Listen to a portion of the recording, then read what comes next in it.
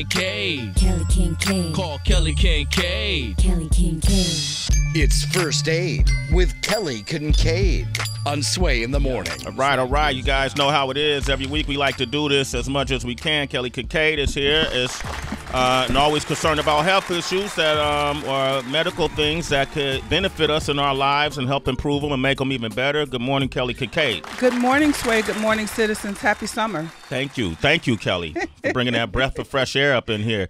Absolutely. You didn't come by yourself. What is our subject today? What are we speaking on? We're going to talk about blood donorship. And, we recently just had World Sickle Cell Day on June 19th. And, Blood Donor Month is focused the month of January, but donating blood is something that's very important year-round because we don't have a lot of people who don't donate blood, and we need that because it's a lot of people with different conditions that need blood transfusions. So I wanted to bring someone from the Red Cross. We have Dr. Kathleen Grimma from the Red Cross. She's a physician, but she's a medical officer for American Red Cross. Good morning, Dr. Grimma. Good morning, Kelly.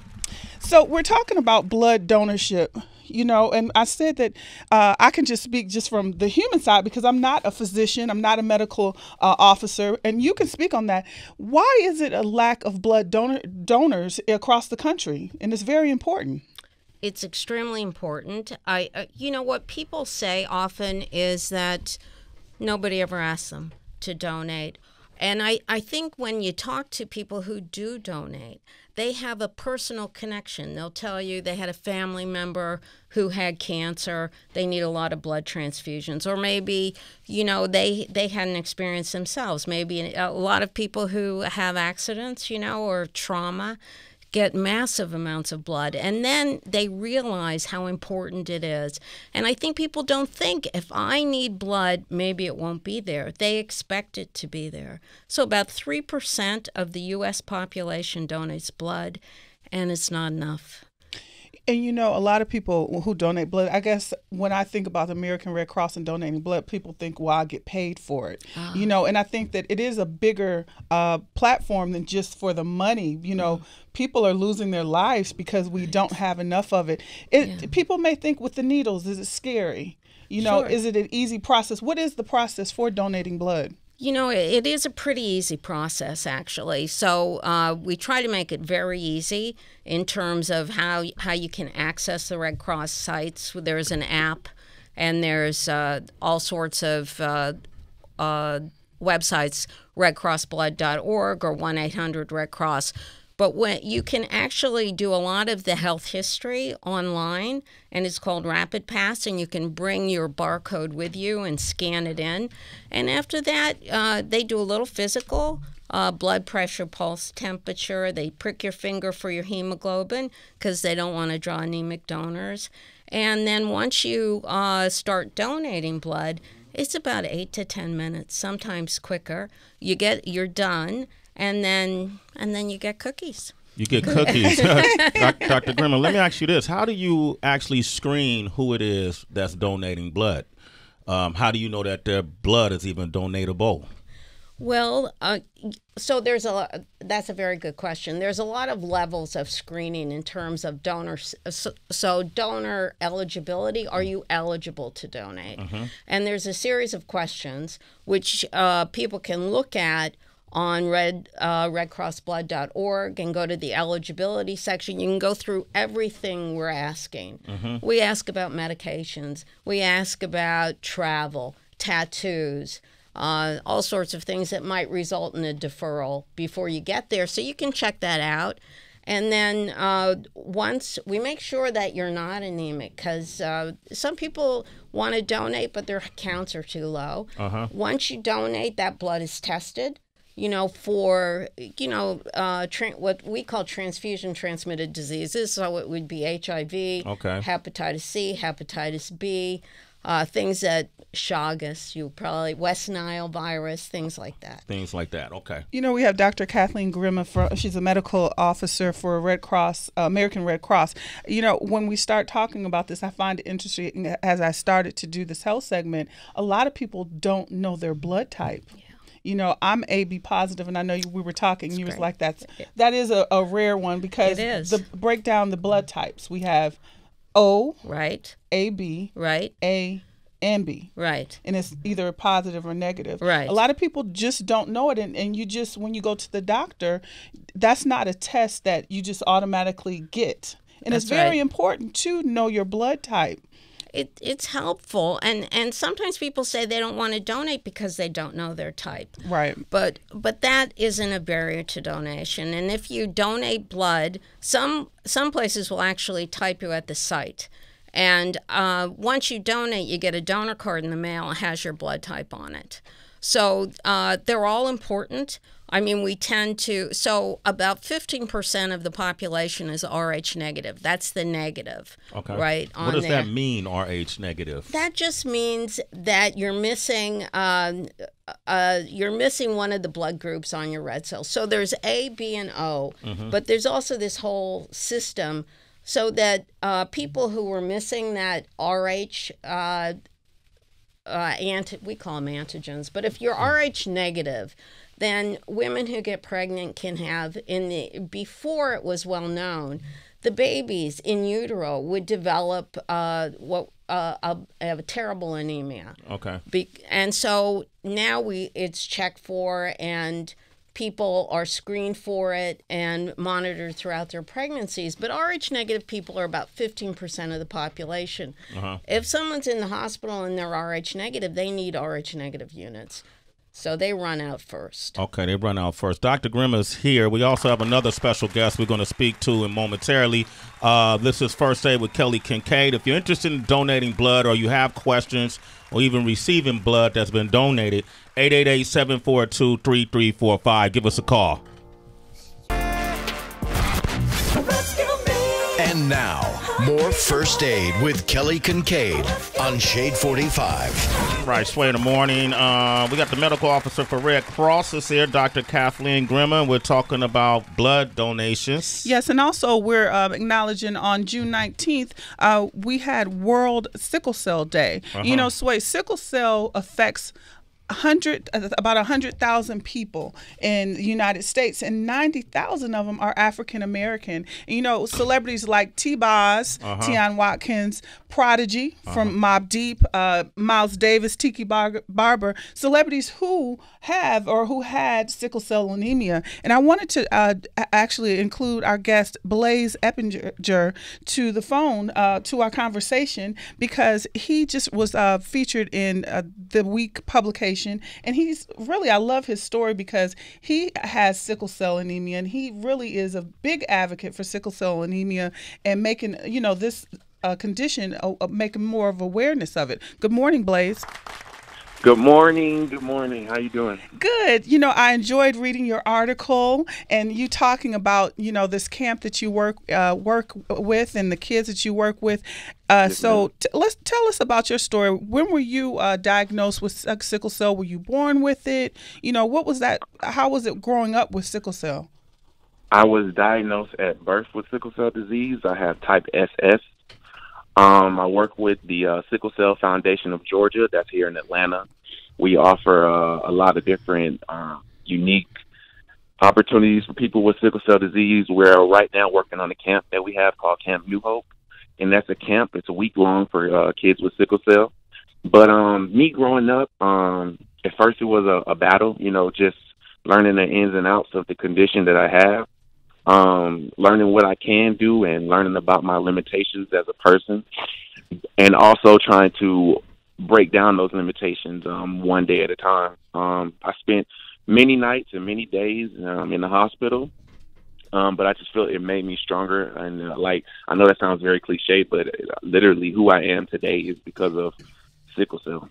Right, and so we're talking about blood donation, and now we're talking about sickle cell. What's the union of these things? Why are sickle cell anemia people and blood donors important? What's the connection on that, Dr. Grimmer?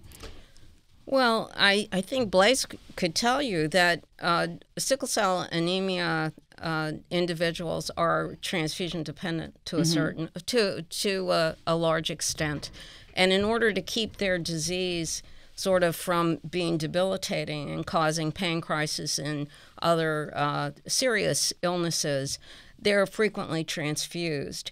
And blood types are inherited. So you're AB. You must have had a parent who was A and a parent who was B. But there's all sorts of other things that are on the red cell that are inherited. And African Americans have particular blood types, extensive typing, whereas most of the blood donors are Caucasian. So Caucasian donors can be transfused to, everybody can be transfused to everybody. But if you're transfused frequently, you'll make antibodies to some of the antigens that you don't have on your red cells, which is why in sickle cell disease, we try and select typed units for people who need to be transfused frequently. And that's why the African American community is so essential when it comes to supporting transfusion in sickle cell patients. Blaze, how you doing? This is Sway. Thank you for being on the show.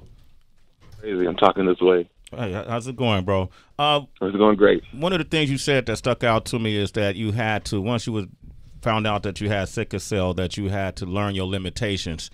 If you were speaking to a young kid out in the world who found out that they were diagnosed with sickle cell, what advice would you give them to function in their everyday life? There's going to be a lot of adversity, but with that adversity comes strength and it comes growth as a person. As a kid, you don't know why you have these limitations. You don't know why you can't be as active as other people. You don't know why you're young and you don't really know the ins and outs of sickle cell. But I would just say, don't let people define you. Don't let the disease define you. And it's really a mental thing. Your body is going to follow what you tell it. So if you tell yourself that you can do things, and you tell yourself that you can achieve things and exceed and excel at things, then you'll be able to do it. Don't see it as a crutch. Don't see it as a no. Just find a way to find that yes, and that's what I've been doing. Like with the sickle cell, I've grown closer to the sickle cell community, and like the doctors were saying, I need blood all the time. As a child, I was on chronic blood transfusions. I was getting like 2 units every month. I eventually got off of that because with blood, as they may be able to tell you, comes the possibility of iron overload. But now as an adult, let's say my hemoglobin drops drastically. I need blood, and that's why it's important, like they were saying, that blood is there, because if it's not, I can't get better. And there have been times where the blood has not been present. So like they were saying, blood donation, like without blood, I don't think I even would be here today. Mm-hmm. So for the people that have that, the needle, or I don't have the time, like they were saying, it's only 8 to 10 minutes. You know what I'm saying? We binge watch TV longer than that. We have meals longer than that. So if you can just take 8 to 10 minutes, get that blood, you can change somebody's life. We're on social media longer than 8 to 10 minutes. So that time, you can scroll up and scroll down and donate blood at the same time. If there was someone that's in the middle, just kind of deciding whether or not they should donate, what would you tell them, being that you're dependent on these blood transfusions? I would tell them, don't think about the act of the blood donation, but think about where it's going to go and who it's going to reach. With me, just even being with Red Cross, and I'm not with them, but just helping with this Missing Types campaign that they had, I learned that, 1 bag can save up to 3 lives. So you donate 1 bag in your 8 to 10 minutes, it can have a direct outcome on someone's life. 3 people. I would say, 3 people. Yeah, that's crazy, right? 1 bag, your 8 to 10 minutes, you on your way. You don't know that you just saved 3 people's lives because you just took the time to donate. So that's what I would say. We have Andrew on the line right now. Andrew, good morning. How you doing? I'm good, man. How are you? What's up, Mr. Sway? Doing well, thank you. You wanted to comment on blood transfusions. How did it impact your life? It impacted my life huge. When my wife gave birth to our daughter about 18 months ago, the birth went well. It was after we got home. They left a little bit of the placenta, I think, inside, which caused her to bleed a lot. And she lost so much blood from the time that it started till we got to the hospital that they had to give her blood. And then after the surgery, the doctor who did the surgery cut her coming back out after getting that little piece. And we got back home, and she started bleeding again, but this time it was even worse. But both times she could have died if it weren't for people who donate blood, because of the amount of blood that they had to give her in order for her to come back and come back and be normal. Everything's good now. She's good now, but I just wanted to thank everybody who does donate, because it is huge. I could have lost my wife if it weren't for people who donate blood. So. Do you donate now, Andrew? Yes, sir, I do. Okay, yes, sir, I do. Thank you for sharing that story, and I'm glad your wife is still with us. And I know there's a lot of stories like that out there. And Blaze Eppinger, thank you, too, for sharing your story. You want to give out your social? People want to reach you directly, Blaze? My Instagram is Blaze Armand. And, that's how you can reach me on Instagram. And, Sway, I'm trying to get this 5 Fingers of Death freestyle. You ain't ready, kid. I am. You trying to come up and put it down? I am, undoubtedly. Okay. I can give you my Instagram, slide just the music, whatever. Okay. I don't watch Torey's, Logic, everybody. I'm ready. Oh, you ready like that? Okay, well, talk to Like Kelly that. about it. We'll bring you up, man. Okay, we'll bring you Yes, up. sir. Thank you. All right, Thank sir. you. And Thank Sway, you. before we get off, the American Red Cross has a great program that's happening, the Missing Type campaign. And before you leave, Dr. Grimmer, can you just briefly tell us about the Missing Type campaign that you all have? Yes.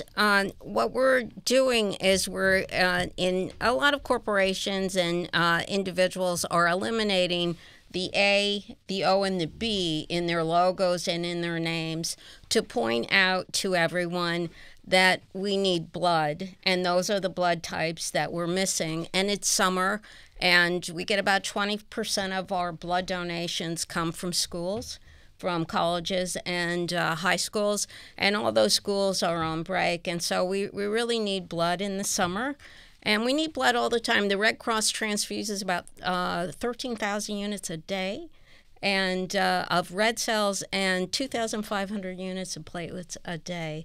So I think, it's wonderful to be interested and to go in and try. And I think what we have is we have people who donate again and again because it becomes important to them and they know that they're helping people. And I think if you at least try to donate, you might find that you feel good, you're doing something really important for your community, and we're all connected. Yes. Okay. Yeah. Thank you very much, Dr. Kathleen Grimmer, medical officer for Red Cross. Is there a platform that people could go online to check out more information? Yeah, you can download the Red Cross Blood Donor app. You can go to redcrossblood.org.